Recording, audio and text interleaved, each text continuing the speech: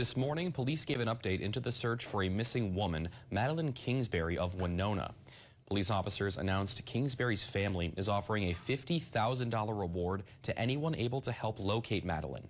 The missing 26-year-old was last seen Friday as friends, neighbors, loved ones, and residents in Fillmore County have been asked to help in the search. Police say the investigation is still very open and active, and they do not have a suspect or person of interest at this time.